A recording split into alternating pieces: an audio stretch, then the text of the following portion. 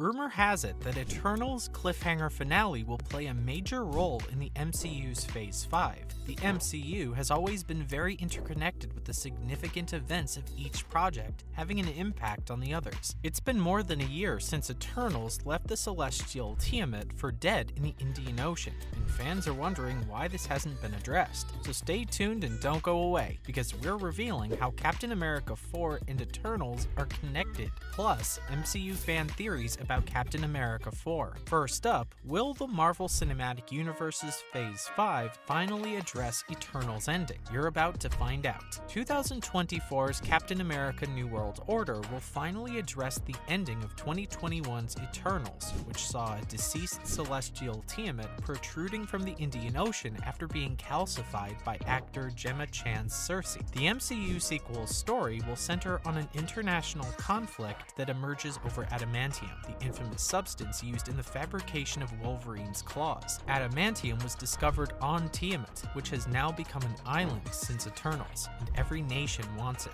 These nations are willing to do whatever it takes to claim the island as their own. Word around Tinseltown is that Harrison Ford's Thunderbolt Ross will be one of the villains in Captain America 4, but there will likely be more villains as well, including the leader. Thunderbolt Ross is now the President of the United States, and his primary objective is to seize and secure the island and all of its adamantium, no matter what the cost. Sam Wilson's Captain America will assemble a group of heroes in order to try and thwart Ross's plans. To be clear, however, all official plot details for Captain America New World Order are shrouded in mystery and guarded like Fort Knox. Fans have been waiting for the MCU to address these catastrophic events. The arrival of an enormous figure in the ocean draws a lot of attention from world governments, so it makes sense that a politically connected Captain America is used as a vehicle to explore these events. Next up, are the paths of Black Panther and Captain America about to converge? Let's dig a little deeper. It turns out the United States isn't only on a warpath for adamantium.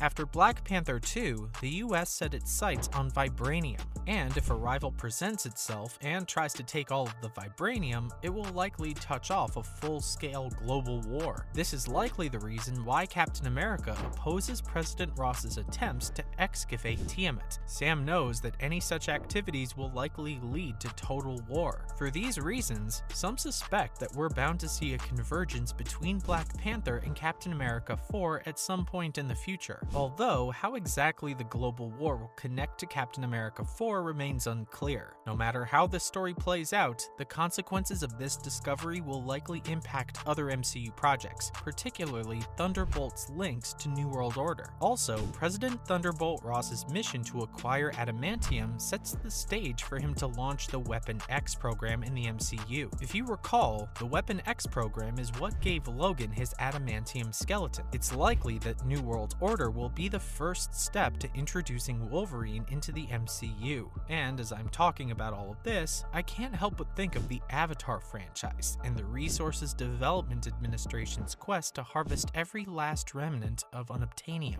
I'm sensing a common theme here. My question to all of you is, are we about to see the MCU and the world of Pandora cross paths? We'd love to know your thoughts, so feel free to drop some comments down below. Up next, how is the connection between Captain America and Wolverine solidified? We're about to find out. Captain America 4 and legendary Marvel mutant Wolverine share a special connection. Marvel Studios president Kevin Feige and his team are attempting to bring the X-Men into the MCU fold in some very big ways. The X-Men reboot we've all been waiting for is still years away, and Feige explained the contractual situation with the original Fox staff will be in effect until 2025. However, that's not stopping Feige and company from laying the necessary groundwork for the X-Men's triumphant return. Captain America New World Order will be chock full of X-Men Easter eggs and feature a key connection to Marvel's most famous mutant, Wolverine. Captain America New World Order's plot will revolve around a key link to the X-Men's Wolverine. Marvel insider Daniel Richman says, Captain America 4 is about an international conflict over a new metal called adamantium. The island will be key to the the plot of the film, with every country wanting a piece of that new metal, and Marvel fans are super stoked that Adamantium is coming to the MCU. Because the film rights for the X-Men and Adamantium were locked up at Fox, Marvel Studios was unable to ever use them. So Marvel was forced to get creative, and they chose to make Captain America's shield out of vibranium instead of adamantium, the rare material that coated Wolverine's bones. We could see Hugh Jackman's Wolverine appear in the upcoming Captain America sequel, and it might be the first step in Wolverine's long-awaited return. Captain America: New World Order hits theaters on May 3rd, 2024. Stay tuned and don't go away, because we're bringing you the latest Marvel news. Next up, does Hugh Jackman have an intense training regimen when prepping for Wolverine? You bet. Aussie film star Hugh Jackman recently revealed his intense training and diet program ahead of his return as Wolverine in Deadpool 3, starring Canadian film star Ryan Reynolds. As you can probably imagine, the training process Jackman goes through to achieve the chiseled physique of the legendary superhero is not easy. In an interview with the famed CNN anchor Chris Wallace, Jackman discussed his rigorous training process for Deadpool 3, which involves 6 consecutive months of high-intensity cardiovascular and weight training. Jackman revealed that his training regimen is his sole focus in the lead-up to the start of filming. Jackman jokingly issued a warning to all chickens, saying that he'll be on the hunt for them as he sticks to his diet and exercise routine.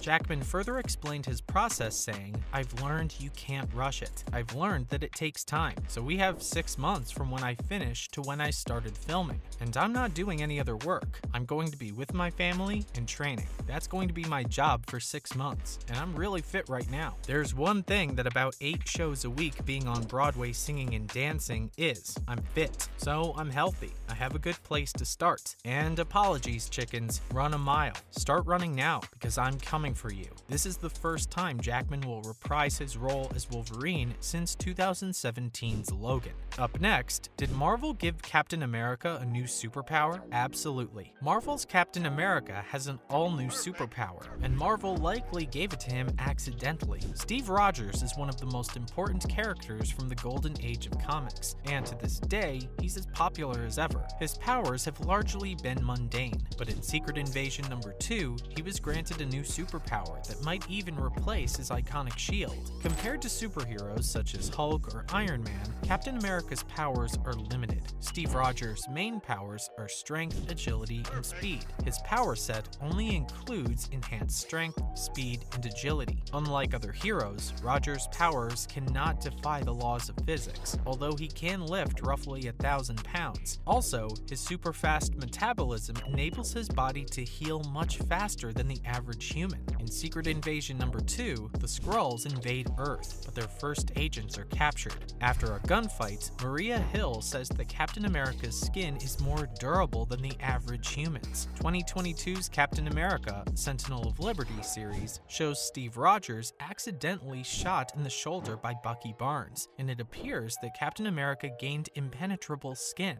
If Captain America does have enhanced skin durability, it couldn't have come at a better time. He's going to need it, and everything else in his war chest for Captain America: New World Order. Next, is Superman more average than Captain America? Let's take a look. Captain America is an average kid from Brooklyn, but he lacks something that Superman always had. Captain America is often portrayed as having humble origins, but Superman beats him in the average American category in one way. Unlike Superman, Captain America was not born with superpowers and was born to Irish immigrant parents on the 4th of July. To be clear, however, many comic book experts believe that to be a lie and insist that Captain America's real birthday and familial details remain classified. The comic book issue titled Captain America: Sentinel of Liberty #8 reveals that Captain America isn't as ordinary as he may seem compared to Clark Kent. When Captain America bursts into a gas station somewhere in Kansas and asks the attendant to use the phone, Rogers is asked for ID and says, "Sir, I've got no wallet, and I really do hate to do this, but maybe I look a little familiar?" Rogers confesses that he doesn't carry a wallet or money on his person,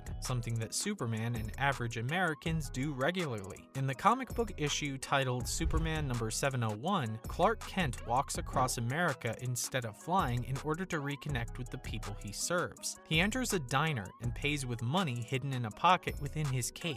This shows that he grew up as Clark Kent, not Superman, and is more accustomed to walking around with money. Who do you feel more closely resembles the average American? Steve Rogers Captain America or Clark Kent Superman? Drop those comments below and let us know. Finally, can you guess which Marvel film is the highest grossing of all time? The Marvel Cinematic Universe's highest grossing film of all time is 2019's Avengers Endgame. The film raked in $2.8 billion at the box office. Directed by Anthony and Joe Russo and starring Robert Downey Jr., Chris Evans, and Mark Ruffalo, the Infinity Saga arrived at its epic conclusion in Avengers Endgame.